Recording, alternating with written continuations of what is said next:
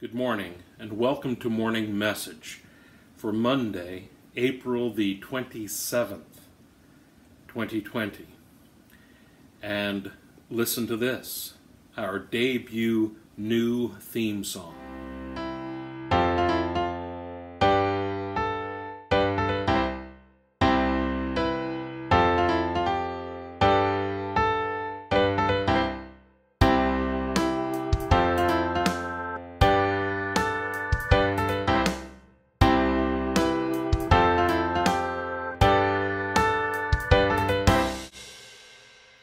I hope you enjoyed that, our new theme song.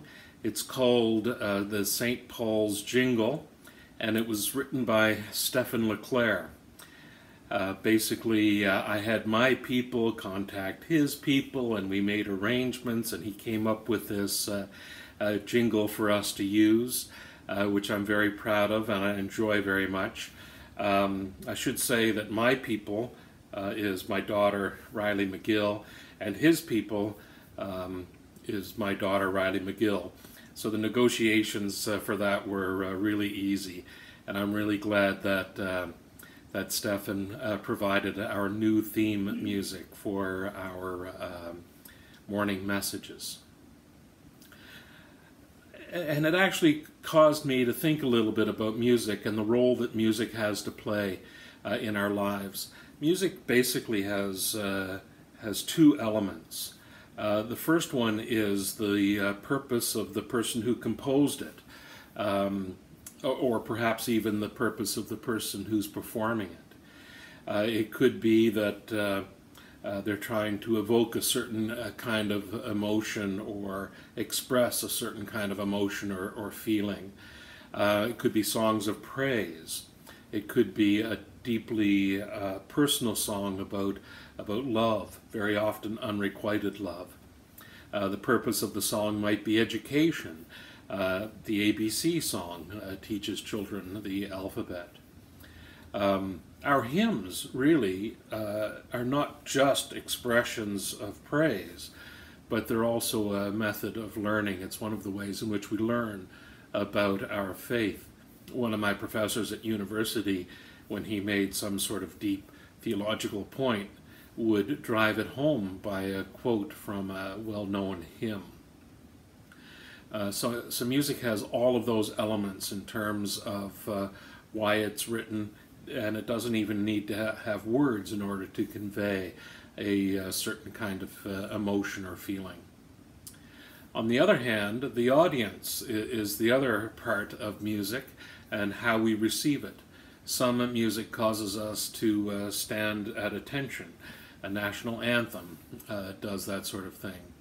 And all of the emotions and feelings that a composer is trying to convey can be recreated in us as well as we listen to music. And of course we learn. We learned our ABCs through song. I had a friend who had a jingle that taught her the counties of the province of Nova Scotia. Probably didn't have to do that in Prince Edward Island. There just being 3 counties, and Prince, Queens, and Kings is something that's pretty easy to remember. So all of the things that music is intended to do can actually have that effect on us as listeners.